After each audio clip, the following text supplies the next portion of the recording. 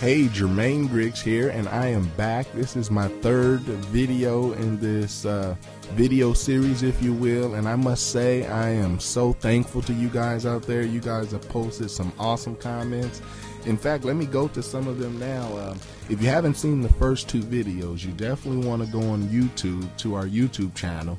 If you're already listening to this video, well, obviously you just click our hear and play button here, and you'll see our videos. Click on all videos. Actually, let me show you. If you haven't seen the first two videos, really quickly, click on hear and play over there, and then scroll down till you see all of our videos right here, and then you can either click on see all, or you can click on this number up here, and it'll take you to the other two.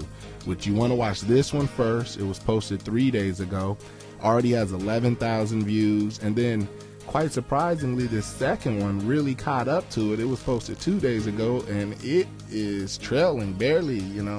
It has 11,000 views as well. But most importantly is some of the gracious comments that have come in between these two videos. So I'm thankful to you guys. You guys have kept it at 5 stars, and your comments have been very helpful. And so, like I said, I'm addicted to feedback. So when I get feedback, it makes me want to do even more and more to help. So thanks for that. Really appreciate that. And I thought that I'd keep you going, because in the first video we talked about how to find the key to any song, and from what you guys have said, it's been very helpful. So that's really cool. I didn't know how it was going to be received, but it looks like that it was very helpful. And then in the second video, I made a 28-page document that you could print out and start working on the number system. I told you how important the number system was. In this video, we're going to take it a step further, and I'm going to teach you another skill that I think is very important. And don't mind this theory talk. I use this same chalkboard for my training center, so I'm just using it for this free video here. And I'm going to teach you a skill. Once you know how to find a key, which is the first video, and then once you know your number system, in other words, you know how to recite the third of A really quickly, C sharp. Remember, I tested you on that. You know how to recite, whatever number tone you are on in the scale, or the scale degree, whatever you want to call it, the second tone of this, or the fifth tone of that, or the sixth tone, because that's very important in playing chords. Just trust me right now. And I got one comment. It wasn't bad. Obviously, the person definitely is a student of hear and play. They said, well, you could just go buy so-and-so's chord chart. And I replied, I said, the problem with a chart is that it's a chart. When is the last time you've memorized, and I had chemistry class, but when's the last time you've memorized the periodic table chemical chart? You know that periodical table? I don't even know how to say it right. Wait, periodic table. You've seen it in every chemistry class. It looks like this. Now, maybe it's just me. Oh man, this thing isn't even on. But it looks something like this. Let me see if I can pull it up. Has nothing to do with what I'm talking about, but anyway. I mean, could you memorize all these elements and chemicals and stuff by just studying this chart? I can't. So I'm not saying that, because I can't, you can't, but I'm saying you need something to mentally engage the brain. And I found in all of my study, when I wanted to retain some information, no matter what I was studying, it was always flashcards by having a question on one side and that immediate answer on the other side. Even when you don't get it, something happens in the brain that even after 2 or 3 times of not getting it, that third, fourth time, you're going to get it. It's like a game rather than just looking at a dull chart. There's no energy there. There's no competitiveness, if you will. There's, so definitely take the time to print out these flashcards. And if that weren't enough, I've taken the time over this weekend. Don't worry, I had a great Valentine's Day, y'all. I can bring Sarah in here to let you know that. I didn't do it on Valentine's. I did it the night before that, but I didn't finish it. So I finished it this evening. And it's another 14 pages. And what it does is it takes it even further. So once you've mastered the number system, I'm going to teach you how to master 4 things that will take care of you I'd say if you master these 4 types of things, and some of you guys have already mastered, I don't want to let the cat out of the bag. Some of you guys have already mastered it. But if you master these things, it leads to the unlocking of many things. There's few things in life and in music, when you get something down, it kind of lasts forever. And I want to show you something like that today. Okay. You know, it's like when you learn how to tie your shoes, like that skill lasts forever. You learn math, you're going to need that for the rest of your life. You learn how to read, you need that from driving to, I want to teach you something like that today. If you master just these 4 things, if you're a beginner, this will be very helpful. Even if you're experienced, this will unlock something for you, hopefully. You know, but before I do that, I want to tell you a quick story. And in order to tell you this story, I need to take you to a map. This is a Microsoft Live search, and I'm going to type in our office address. Actually, here it is. We're on Rockfield. Oops. Oh, man, let me just type it. Okay, Irvine, California, 92618. Okay. And here we are. Let me see if I can click on it. Okay, that is our office. I can even zoom in. And we're on top of Wells Fargo. I usually probably park right there, although that isn't my slot, but I usually try to steal it, you know, take it early in the morning. Bam, I'm right in. Okay, but what I wanted to show you this because we're in a prominent like car sales area of Irvine. Like all the car manufacturers are here. Let me zoom out a little bit, you know, and it's even called Auto Center Drive. Like they all, you know, those auto centers, those famous ones. I think you got Toyota, Ford, you know, Chrysler. You got them all here, and it's right off the freeway. It's the Auto Center for Irvine, and so you know, we definitely get a lot of people coming through this area, very busy area. But the reason I want to share that with you, you might say, okay, well, whatever, Jermaine. What does cars have to do with piano playing? And in this lesson, it actually has all to do with piano lessons. Because if, let's just say you were born exactly 100 years ago, okay? And I'm talking about at the turn of the 20th century, like 1906, 1908.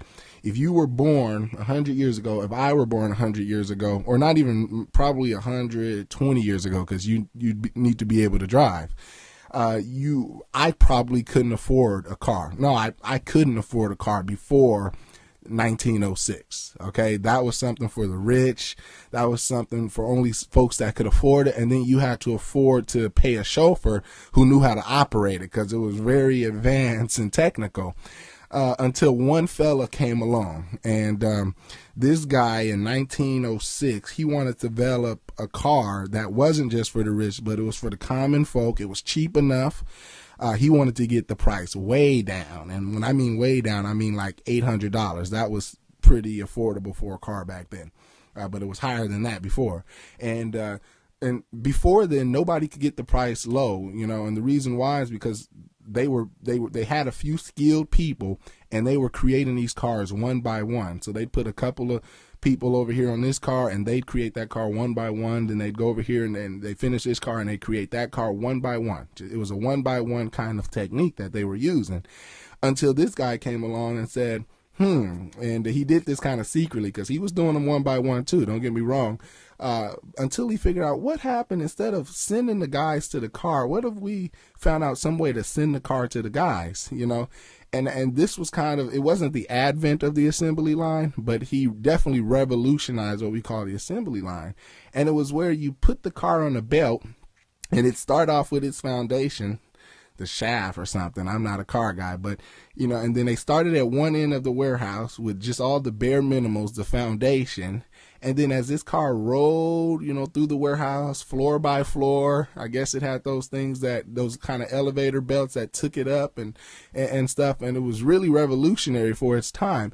And then it just had people whose job it was to put on the tires at this level. That's all they had to do. Over and over again, you put on the tires when the car passes through your neck of the woods. And then you put on the steering wheel, and then you tighten the bolts over there. And then you, I don't know, make sure the axle is right. And like I said, I'm not a car guy. I'm probably giving myself away. The engine probably is put in the beginning. You polish it up. And it was this idea of assembly line where instead of doing each car one by one, it was more of a process where this person did the steering wheel, this person did the wheels, this person did the transmission, this person did the carburetor, the radiator. My uncles used to always talk about carburetors. I wonder if my car has a carburetor these days. I guess it doesn't, because I don't hear that word a lot. But it was basically everybody working together, and you could get a lot more cars done a lot cheaper because of this assembly line method, where we just kind of did part by part, because those people got good at what they were supposed to do because they did it over and over again. And I don't know, it was just a lot cheaper. You didn't have to pay as much for the workers, since they didn't have to be skilled in doing all the things. They could be an expert in one particular thing. And you say, why am I telling you this story? First of all, the guy's name was Henry Ford. And Ford was my first car. My grandma, bless her heart, bought it for me in high school. I got it when I was 17, and it probably wasn't for that car. I'm sure I'd still be doing what I'm doing today, but that car got me around copying my books, because I first started offering my books online at 17 years old. So that car got me from Kinko's to this coffee shop. So I'm thankful for my first Ford. But Ford was the one, and his dealership definitely sits across the street from our office. And when I'm telling you this is because a lot of people do what they used to do. We overwhelm ourselves by trying to learn song after song. We try to take in too much information at the same time, and then we get discouraged because we're trying to like play this huge song over here, but we haven't put on the foundation of the car yet, and we're not using any kind of process. We're picking at the piano and hoping that we get something. We're just kind of throwing all our chips in the air and seeing where they land, and it's costing us a lot of time. It's more expensive that way because we're not getting where we want to fast enough. It's costing us time, energy, encouragement, that kind of stuff. And so I said, how can we apply the assembly line concept? And I know I didn't give the description that much justice. Usually when I'm pondering it, it's like, oh, I have the perfect way of explaining it. But then when I get on the video here, it's a little hard for me to explain it. But I said, how can I do this assembly line and help people to understand that in their piano playing? And so I said, and that's when I started thinking, okay, well, what is the first thing that they could possibly need to learn? And I figured, okay, finding the key is probably one of those bigger things. And then I said, what's the second one? I think scales, but not only scales, understanding them as numbers. And that's why I shared that second video with you.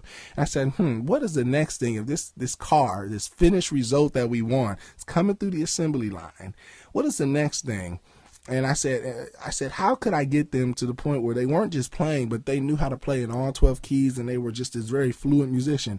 And I said, what about, and I'm not saying this is a very, very next thing, but in this big idea that I'm trying to convey here, this quick way of playing, it's like an oxymoron, because I want you playing quick, but at the same time, I want you to get the foundation. But I think you can mesh the two and get a very accelerated path of learning. And I'm all into the shortcuts. Don't get me wrong. I want you to be up and playing tomorrow, tonight, if you can, So I said, what about teaching them the 4 foundational chords that I think if they master, they can play any other chord they want. 4 foundational chords.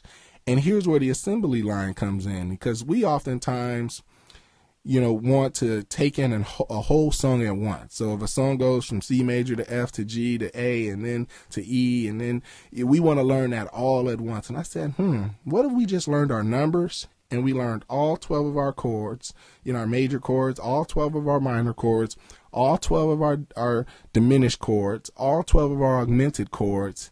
Let the numbers tell us where to put them. That's why knowing your scales as numbers is very important. And then we put it all together at the end rather than trying to go at this car by car. And you'll get what I'm understanding, what I'm trying to convey very soon. So I said, in this step, what if we just focused on learning those 4 types of chords? Let me write them out for you right here. Okay, you got major, you got minor, you got, I can't write today. You got diminish. I'm not going to write that one out. I probably would spell it wrong anyway. And you got augmented, okay? These are the 4 types I believe you need to know.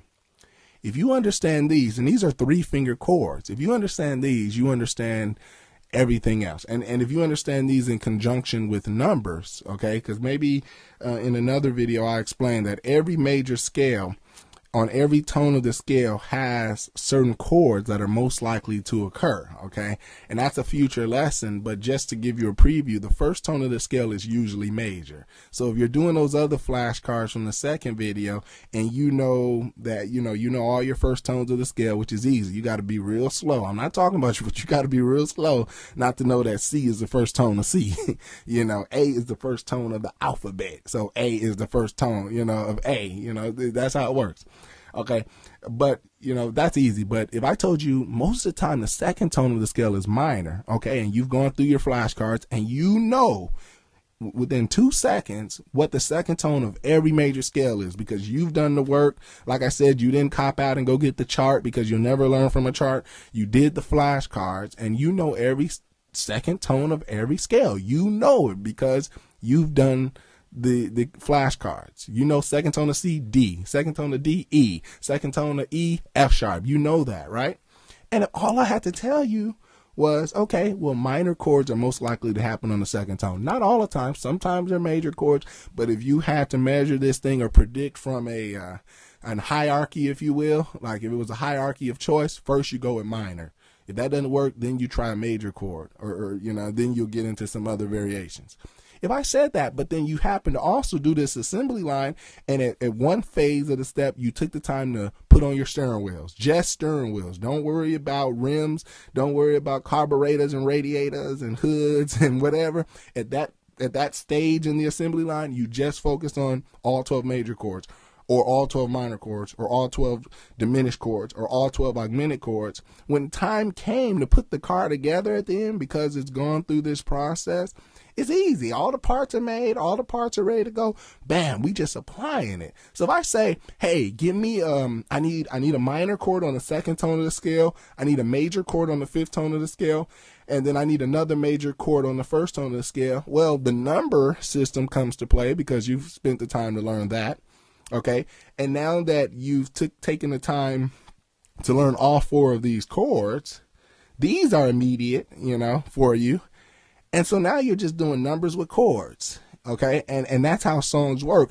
And also that frees you up from learning in one key because now you're thinking of music universal. You're playing, second tones as minor. It doesn't matter because you know all 12 minor chords. You've taken the time to put the steering wheels on and you know where they fall in every key because you've taken the time to learn the number. So that's kind of where I'm going. And this exercise, you can go to, here's the Model T. This was the first car to come from the assembly line successfully. That was an idea of an assembly line. Here was the late model of the Model T. See how they were rolling back then? Here's an earlier model, and here's a real earlier model. And these costed $800. He got them down to about $500 when it was all said and done using this efficient process. So, it's not verbatim. I'm not trying to take that industry and put it on you, but I think if you concentrate on little parts like I'm trying to do over these the span of these videos, I think it'll be very beneficial to you when you put it all together because it'll come together easier than the person who's trying to build the car from scratch all by themselves, part by part. I mean, not even part by part, but just trying to put the whole thing together and then move on to the next car. It's like, that can work as well, but when you have this broken down system and you're taking the time to do, each part and you're only focusing on that part, just that part for a while. You're unlike a normal assembly line. Of course, there's different people putting on the parts at different times.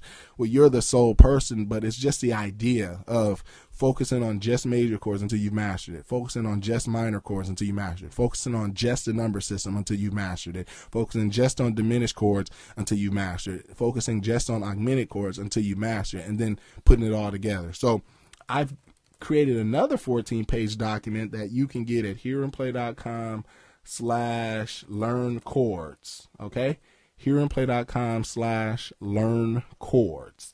Okay, and I'll write it right here. So you want to put in here and play. You know what? That's too slow. Here it is right here. Hearandplay.com/learn chords. You see that right there? Now, I figured out some of you guys that be going, you be getting to my whoops page where it says page not found. It's probably because you type in all caps. I tried to fix that. I have done a version in all caps. But as a rule of thumb, when somebody gives you a website, caps will mess that website up because caps is different from lowercase. That's just a rule of thumb for all websites. So if you're the one that's always finding yourself at page not found, it could be because you type in all caps. I just figured that out for some of you guys. It's like, okay, it's not hard to type hearandplay.com/numbers. Something must be wrong. And it's usually people typing in all caps, or you're just spelling it wrong. Okay, so the first document was hearandplay/numbers. If you didn't do that one, go ahead and download that too. But then get yourself over to hearandplay.com/learn chords. This one's only 14 pages. But what I've done for you is I've made you flashcards. If you don't understand these 4 types of chords, I made you flashcards for major, and then they have happy faces with the answers on the back. Okay, so all you're doing is reciting these chords over and over. I've done it for minor, I've done it for diminished, and I've done it for augmented. Okay, and like I said, you could do It's 2 ways to do this. You could look at F diminished, and then in your head you can think about it, and then you could flip the card over and then get the answer and make sure these numbers match. I've also taken the time, like I said, 26 is on this side. When you print it, 26 should be on the opposite side to reveal the answer, or you're going to be learning the wrong chord. Okay. Or you can start at this and then quickly figure out, you'll know that it's some kind of F because that's the lowest note, and all of these are in root position, which means the answer is the lowest note. It's not like somewhere in the middle or something. But what you're really trying to do is call out what type of chord it is. See, quality is the major, minor, diminished, augmented. Those are different chord qualities. So when you're doing it this way, if you're going to look at this side first, you're trying to get fast at the quality. Diminish, bam, F diminished, and then you flip it over and see if it's right. Okay, so you're going to print this out. You're going to cut it on the lines. This is going to go along with your numbers. So now you got like 2 different exercises that you don't even have to be at the piano, because a lot of piano is the mind game part, Okay, so you do that. You get fast at that. And then comes another exercise that maybe I'll reveal sometime in the future. But here's the reason why these chord qualities are so important. Because I already know what some of you guys are saying. Well, Jermaine, I don't play just major chords. I need to learn all my major 7s and my minor 7s. Here's the thing. If you know these 4 qualities of chords, there are very few other chords you won't be able to play. I repeat, if you know these 4 qualities of chords, what are they, Jermaine? Major, minor, diminished, augmented. What are they, Jermaine? Major, minor, diminished, augmented. What are they, Jermaine? Major, minor, augmented, and diminished. Okay, and here's the difference. Major chords, basically, I ain't going to get into how they're built, but basically major chords, I'm not going to get into the details, but major chords have a major 3rd interval between them, between the 1 and the 3rd. And then it has a minor 3rd interval between the 3rd and the 5th. So basically you're stacking a major 3rd, or you're stacking a minor 3rd on top of a major 3rd. Okay, if that's the intervallic look at it, right? It's a major 3rd on the bottom, so that's the foundation, and the roof is a minor 3rd. Okay, that's how you get a major chord. Minor chord is the opposite. Okay, it's a minor 3rd on the bottom. Okay, and then it's a major 3rd on the top. So you're stacking a major 3rd. Oops, my thing messed up. So you got minor 3rd here, and then you got major 3rd here. Okay, major 3rds have 4 half steps. Okay, minor 3rds have 3 half steps. Okay, yeah, every time I say I don't want to get far into it, all I want you to do is know the chords at this point. You can go to my home study course or my blog to get the intervals and stuff like that. So that's a minor 3rd. And half steps are key to key. So 1, 2, 3. You get that? C to C sharp or D flat, that's 1 half step. D flat to D, that's 2 half steps, 3 half steps, bam. That's it. But notice this one will have 4. 1, 2, 3, 4. You see how that works? Okay, now if minor chord is a minor 3rd on the bottom, major 3rd on top, major 3rd is the opposite, major 3rd on bottom, minor 3rd on top, what do you think of diminished? Diminished literally means to make smaller, to diminish. Okay, you could diminish many things. We can diminish each other if we're not careful. Always be nice to people. Okay, diminish is the beginning of a minor chord, but then instead of playing that G over here, Now we're going to play a G flat. So you end up with C, E flat, and G flat. So it's the smallest kind of type of these chords. The chords we're studying is the smallest of all four of them. Okay. It's basically minor third on top of minor third, symmetric, same interval. Whereas the other ones are different. Minor third either is on the bottom or the top. Major third's either on the bottom or top. You don't have to worry about what's on the bottom or top with diminished chords. They're all the same, right? And then augmentative, if diminished is to make smaller, then augmented is to make larger. We can augment a lot of things too. After my baby was born, I augmented my belly, literally, but I'm working it off right now. If you compare my earlier Gospel Keys videos to now, you notice I picked up something.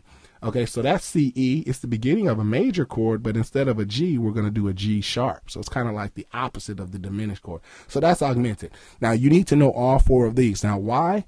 Because you can play everything else if you understand these types of chords, right? Okay, let's say you wanted to play a C major 7 chord. This is a C major 7. C, E, G, and B.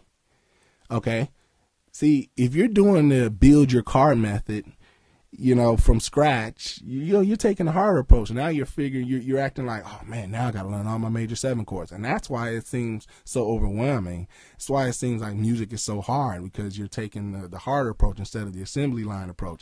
What do assembly lines do? They build on top of each other, right? So if the car starts at the front of the line, it's going to start very bare, ain't it? And then you're going to add something, and then the next phase is going to add something else that probably was dependent on the previous phase. That's why it's going in the order. Henry Ford found out that he even needed to build a whole new warehouse to accommodate this assembly line, because it needed to go in a particular order. And you know, the main body of the car needed to be assembled first. It needs to be at the far end, and by the end of the car, the stuff that comes at the end, like the polish or whatever, all that equipment needs to be on the other end of the warehouse, you know, or on the higher floor or lower floor or whatever. So that's the same thing here. You don't need to learn this major 7 chord again, because all a major 7 chord is the keynote. Okay, so I want a C major 7. The keynote is C. Keynote is the name of the chord. Okay, the lowest note, the root, whatever you want to look at it, right? I'm talking fast, but I'm not talking fast in a way that you don't understand. Please make that distinction. I talk fast, but I make it clear maybe 5 or 10 times the same thing. Okay, so don't mistake my talking fast for trying to go and leave you in the dust, because I'm not. Hopefully everything you've understood so far. So the keynote is C, right? A major 7 is just the keynote plus a minor triad on the third tone of this of that keynote scale, right? So you see the number system working here? If I know the third of any key within 2 seconds, or even within 1 second, I know the third of C. I know that that's E without a doubt, quickly, because I've done those flashcards from my other video. And then I've done the flashcards from this video. You know, the assembly line at work, I've applied my steering wheel. I know it. I can apply steering wheels with my eyes closed, because that's what I did and that's what I do. And now in the second phase, I've learned my core qualities, and I can do those with my eyes closed. Well, now when it comes time to play a major 7 chord in any key I want, that's the power of this. I can do this in any key, because I know the third tone of any key, and then I know all 12 minor chords. There are only 12 minor chords ever. There are only 12 major chords ever. There are only 12 diminished chords ever. There are only 12 augmented chords ever. Now you put them in these little formulas here, okay, and then you create bigger chords. So keynote plus, I guess we could say 3 minor, okay, because that's the third tone of the scale, but we're going to play that as a minor. So we can call that the 3 minor. If we were going to play this as a major chord, we'd call it the 3 major. Okay, so this C is not really C. Remember I told you, don't think in terms of notes really. Think in terms of formulas, because formulas and numbers can be applied to any key. So we can either call this K as keynote, or we can call this the 1. Okay, so a major chord is just the 1 plus 3 minor. Okay, so what I've taught you so far, wouldn't that take care of all 12 major chords if you did major 7 chords, if you did exactly what I taught? No doubt. No doubt. Okay, some of you guys are saying, well, what about minor? Okay, this is a C minor 7 chord. Okay, it's C, E flat, G, and B flat. Do you see the breakup here? the formula for this is the opposite. Minors and majors happen to be like opposites of each other. If one does one thing, the other probably does the opposite. So this one is, I drew this line. I'm not going to erase all this. So this one is basically 1, or the keynote, plus the, we can call this the flat 3 major. Okay. So it's like the opposite.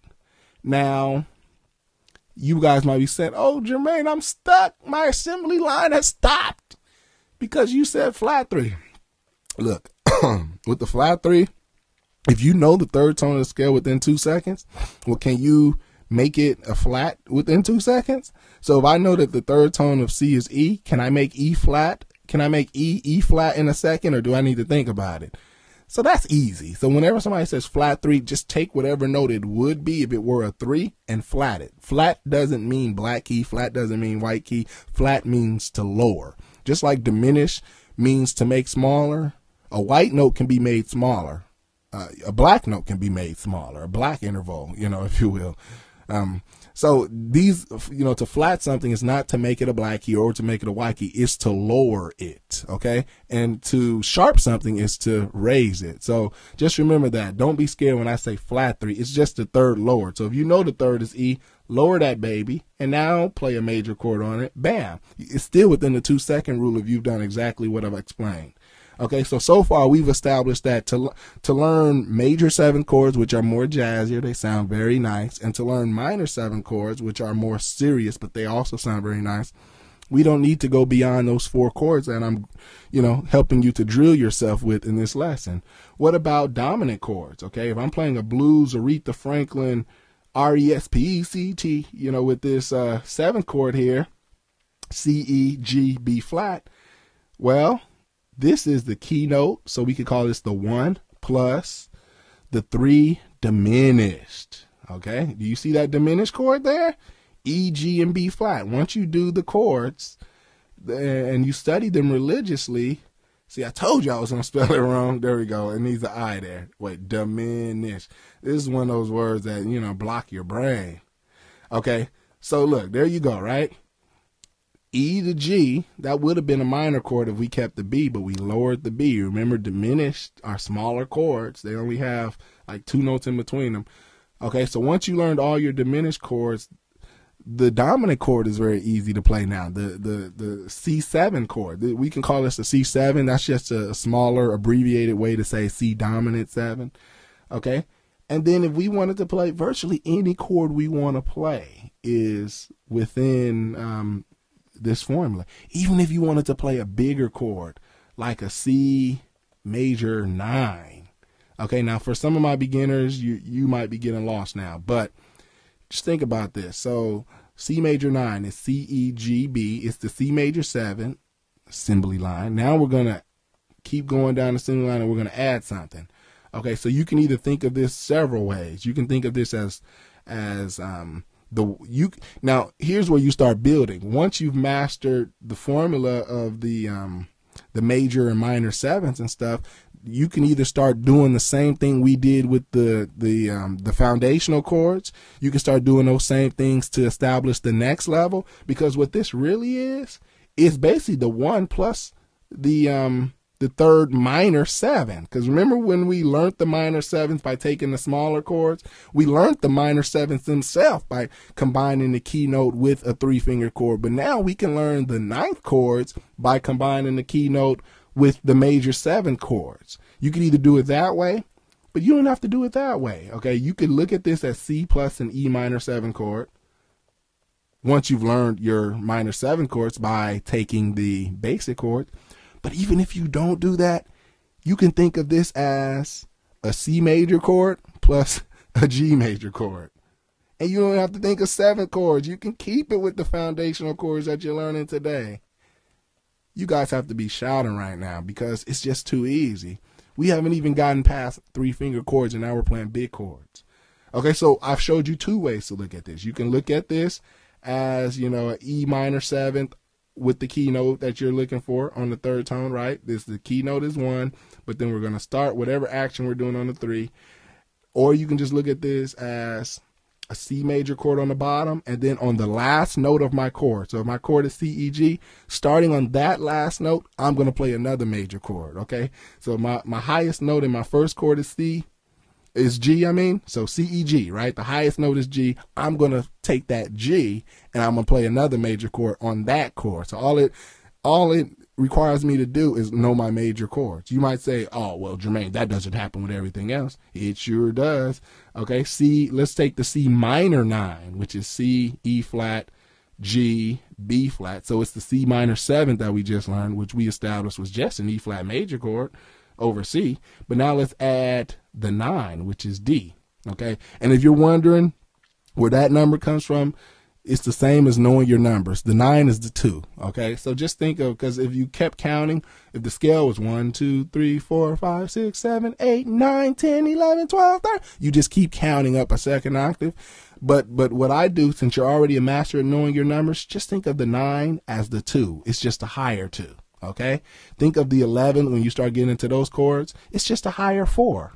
Okay, because the scale repeats itself. It's just higher. And then the 13 is a higher 6. It's kind of like the opposite. These are odd numbers. They translate into even numbers when you look at the scale. No biggie. It's very easy. Think of music as easy. Music, like I said, is something we love. It's not chemistry. You go study that if you want to be like a chemist, a physician, a physicist or whatever. This is music. This is fun. This is creative. This stuff is easy. It just seems hard. People make it hard. They try to study this like all the other stuff. Music is for healing. It's not to be all stumpy. I hate when people try to stump people with the hard stuff. It all breaks down to easy stuff. Okay, so let's just say we want to learn this chord: C, E flat, G, B flat, D. Now you tell me what's at work. Just remember what I said, that major and minor usually flip. Like if you're doing one rule with one, is oftentimes the opposite with the other. So what do we do when we played the C major 9? We combined 2 major chords, right? We combined the C major, and then we took, the highest note of the C major chord, which was G, because C major, C, E, G, and then we played that major chord there. Well, do you see anything at work here? I see a C minor chord. I see C, E flat, G, and you'll know that by the end of doing my flashcards. Minor with a little m. And then I see on that note, the highest note, G again, I see a G minor chord. Like I said, you'll go through my flashcards and you'll know these if you don't know them already. So basically, to play a big old minor chord, we did a 1 minor plus 5 minor. So all this breaks down to numbers and qualities. The assembly line is coming together. Okay, so I can go on and on because this works with 11 chords. It works with... So what you need to be doing now is, let's go back to the assembly line. If we haven't studied our numbers, let's study our numbers. If you, print out those cards if you want. Don't say, like I heard one comment, and I love the comment. Don't worry, I love constructive feedback because it helps me to think of an answer. Don't say, I could just buy so-and-so's chart or put up a poster, because you're going to look at that poster and then you're never going to look at it again. You just can't learn with a poster. You can after seeing it so long, but it's not the preferred way.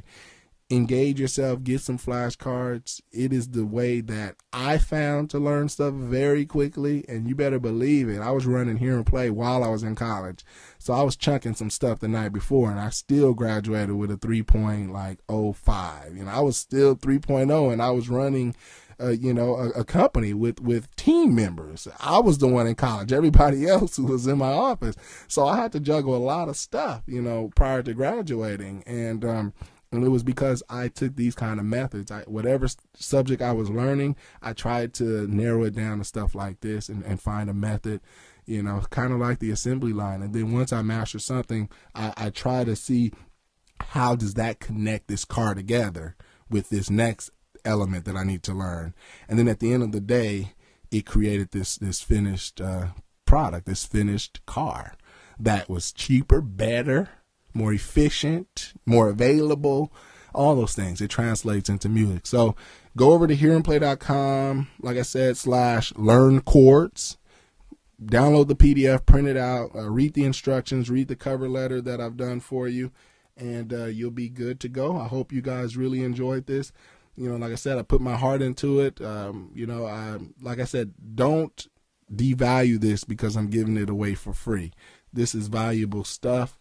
I can combine all of this easily, and it would be a course. But I just, like I said, I want to help, and I want to be able for you to see the value of this instruction. And once you see the value for yourself, you know, you'll see how good it is to have an instructor and training like this. So, you know, I don't know, just use it. That's my main thing. Post your comment. Let me know if it's helping you, if you've gotten any epiphanies or anything you want to share with everybody else. And just get on with the get on. And remember, if you can hear it, you can play it.